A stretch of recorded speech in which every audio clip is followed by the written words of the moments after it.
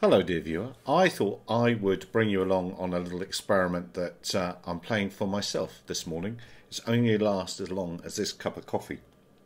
Why have I got the Global UTM Association page up on this browser, a window underneath me? It's because, like it or not, we're going to get swept up into unmanned or unified traffic management systems one way or another. For me, down here in Africa, probably a lot longer after places like America and Europe. All of these UTMs, many providers are available, will be pulling ADS-B data in from largely crowdsourced places, places that rely on end users having receivers to hear and then forward ADS-B packets. Not only standard ADS-B messages, but the Mode S messages. The Mode S stuff is the stuff, the slightly older transponders that need multilateration. They need multiple receivers to hear the same packet, almost not packet, but the same bit of signal, and then work out the position of the aircraft from that.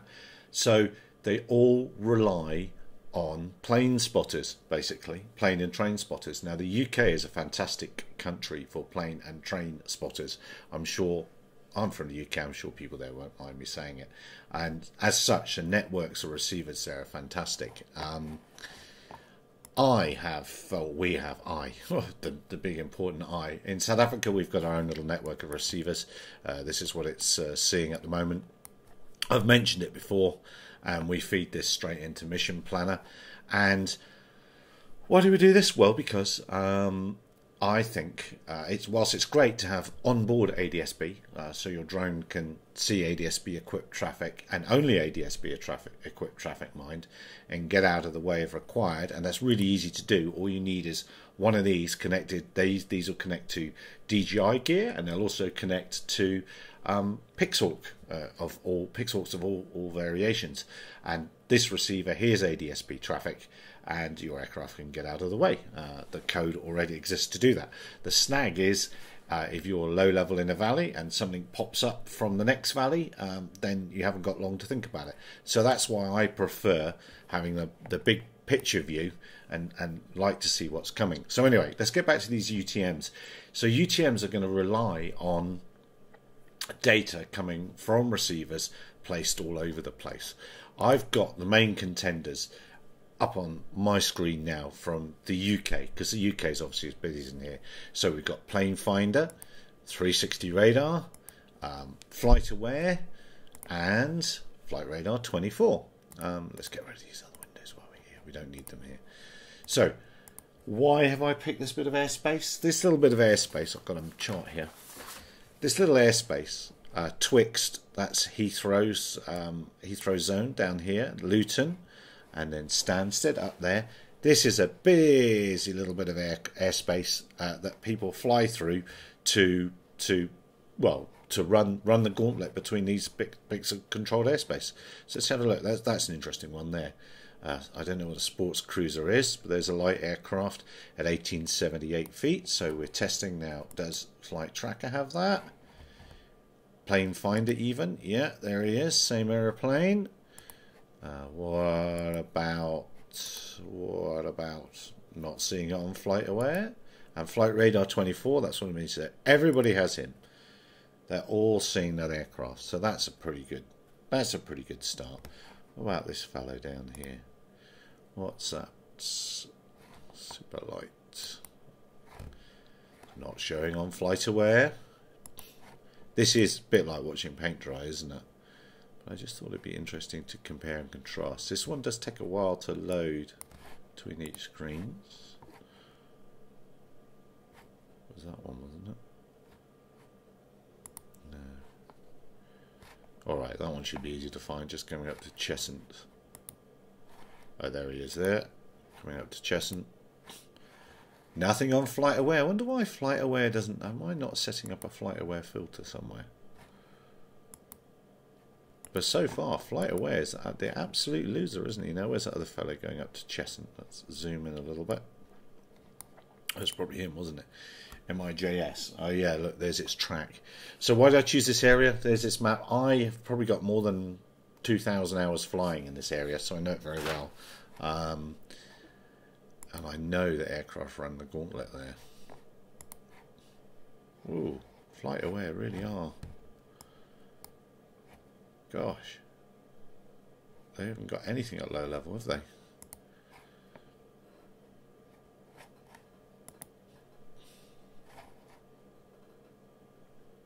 So HW 1900 feet, they've got him. This is watch paint dry, that's out of Luton. No raid. Now that's a glider. Oh yeah, that is definitely a glider, and it's at RF Henlow. Yeah, there's a second one. Yeah, that's a Holton, not Henlow. Sorry, RF Holton. Let's see. Okay, they're showing that there. So these will be coming via either FLARM or Open Glider Network. Oh look, FlightAware, nothing seen. FlightRadar 24. Nothing seen. That's bad news, isn't it? Oh, hang on. I might have spoken too soon then. That's them there, isn't it? Act 2 and 3, going around the circuit. Yeah, okay, alright, I spoke too soon. So, FlightAware, Flight Tracker, and 360, there's that airliner going over the top. Going to be over for watching later. Yeah, it will be. My kids are all over me at the moment. Yeah, cool. Yeah, no, it is. The coverage. I can never get your name. Gygax. Yeah, the coverage issue is really important, and it is. At the end of the day, it's the service with the most nerds with the receivers, or the most receivers that they've put out into the wild wins. I suppose I'm actually looking in the wrong area, because that's a really populated area. So there's bound to be loads of receivers for each area. Let's go somewhere where they probably haven't got lots. Scotland. Yes, Scotland. That'll be a place where there aren't lots of receivers by default. So let's go to Scotland. Plane Finder. Oh, Plane Finder's got a few. Oh, they've definitely got stuff at Aberdeen. Look at all that helicopter traffic. That's interesting. So that's going out to the oil rigs out there. That is an interesting. Oh, that's a P8. That's military. Oh yeah. Oh wow. Look at the difference. Look at the difference. Right, let's leave that there. That'll okay. All right, these red aircraft, the military aircraft operating as a Falcon, they operate as well. We'll talk about that some other day. But look, all right, let's straight away. Oh no, that's loaded some more. Has it got the Falcons? Yes, Fradu. That's a Falcon, but it's just not identified it as such. And that aircraft that's playing with it, these aircraft, one of them drops off, pretends to be a missile, and then it aggresses ships flying the profile of the missile, the fleet's requirements air defense unit. Right, let's go up Plane Finder. Well, low and fast, Alex, that's the one who's got to worry. Well, FlightAware is not winning, is it, really? I might even shut that window. Let's see what FlightRadar 24 has to say. Aberdeen, again, it's likely to have quite a few receivers because, yeah, there's that pair of Falcons. There's a third one. Okay, so everyone's got that. That's Bond helicopters, again, going out to the rigs. Another Falcon. There must be is it, what day is it? It's Wednesday, isn't it? Yeah, we used to have a war every Thursday. So the coverage there is quite good. Everyone seems to have... Oh, yeah. Oh, and there's Hawks. Okay, there's an aggressor. There we are. That's just not where we're supposed to... That's not what I'm supposed to be doing. US military Poseidon going off to do something. Right, all right. Let's try and find a more...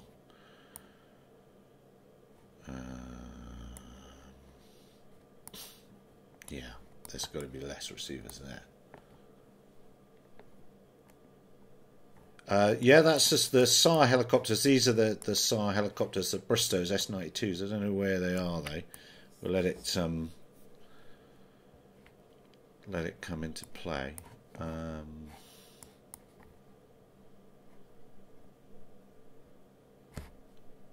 ICA. Oh, I could be wrong, actually.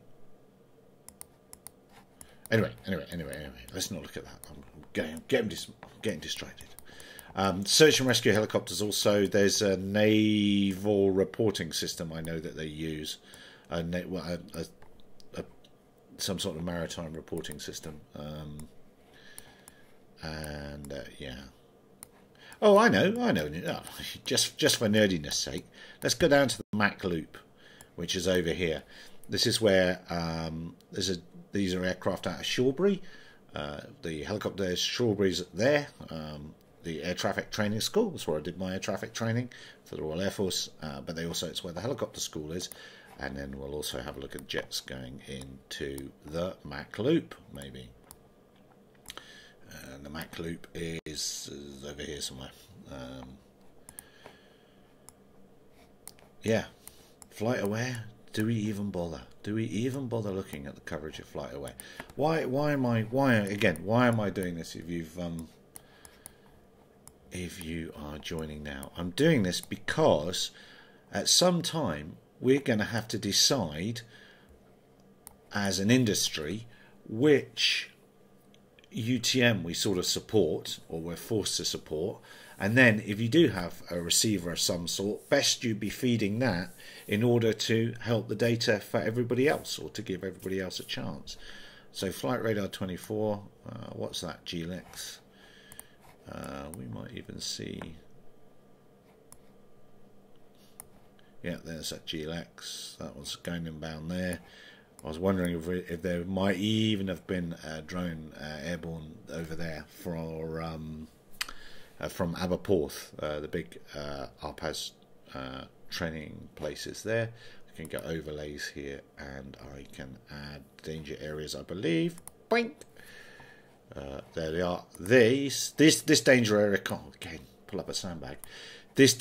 All these danger areas here are for remote aircraft. And other users, but and that's linking into, these are old. That's an old. I know the Royal Air Force are cleared down to 75 feet down over there, but all of this means so RPAS can go and do big circles there, or they can go and play in all of this at low level and doing stuff re the ground. All right. Anyway, really coverage is what I was after. So there's those military aircraft. Not a lot going on, is there? There's a Chinook down there, look. Oh, there we go. Right, okay. So, Shawbury area. FlightAware. FlightAware, don't bother replying. Plane Finder. Let's go to the Shawbury area. There's lots of aircraft there. Plane Finder, you're doing quite well.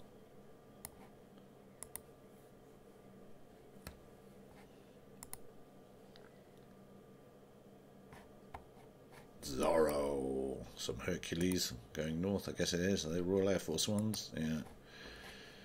I see Defence Helicopter Flying School. No, they don't use different tech. They just have a different amount of. So Gylax in the comments was asking Gygax to go do different apps, use different technology. No, they just have a different number of nerds supplying data to them, or plane spotters. Your 1-year-old's attacking me. Yeah, I'm trying to get this done before my 1-year-old arrives back. And the teenagers are in their rooms. There's no chance that we'll be seeing the teenagers. Where am I looking at that light aircraft? That was a good track. He's at Wrexham. GG Fib is at Wrexham. Where's Wrexham? There's Wrexham. Okay, so Plane Finder doesn't have that track. 360 does. FlightAware, why bother? And FlightRadar 24 has it. Okay, but FlightRadar 24 doesn't quite have, it doesn't have those Herculeses at low level going north. There they go. Now these are exactly the tracks that will worry us when we're out doing our stuff. Look, they're banging along at 1800 feet. I don't know quite what the ground level's there. That's obviously a pair in formation, and those would ruin our day if we're mapping, so those are what we need to know about. Plane Finder doesn't have them. FlightAware doesn't have them. 360 Radar has them. and FlightRadar 24 doesn't have them. So instantly we can say that 360 radar must have the most receivers in that area. And that's example. It's taken me a long time. I don't know how long I've been going with this, but it's taken me a long time to get to this reality. Okay, where else can we go in the UK? Right, that one at Knighton. No, he's quite high at 3.8. Everyone should have him down at Knighton. Flight Tracker. Okay, Flight Tracker doesn't know what was that? This is GSHMI. Team Eurostar. I don't know that. Why am I bother looking at FlightAware? No need to bother looking at that, is there? Okay, so the only service. Oh no, in fact it's even fallen off that. No, hang on, what am I talking about? Yeah, no. Okay, so 360 has got HMI. Plane Finder does not have HMI. FlightAware, never mind. FlightRadar 24 hasn't got him. So we can confidently say that the other services don't have coverage to 3,831 feet in the Knighton area. And look, coming up behind him, a Chinook. Is that Chinook on anyone? No.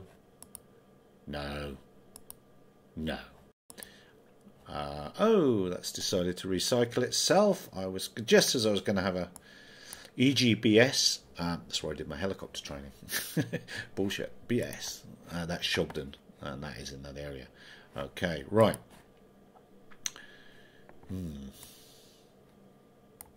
So we know who else had 18. That's quite low in the Redditch area. GTORC. There's a Cherokee, but there ought to be. Don't bother.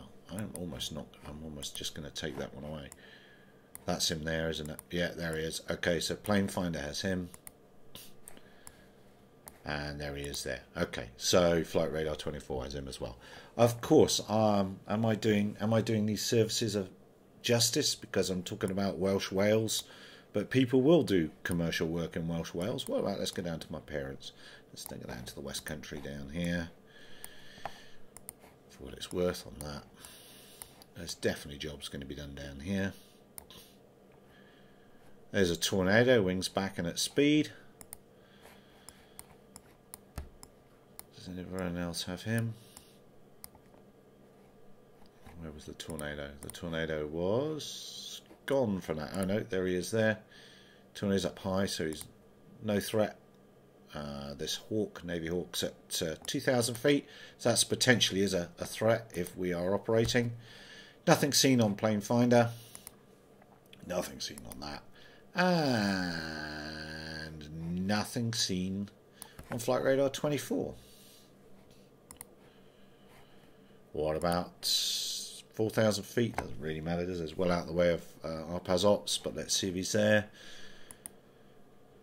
Nothing seen on Plane Finder.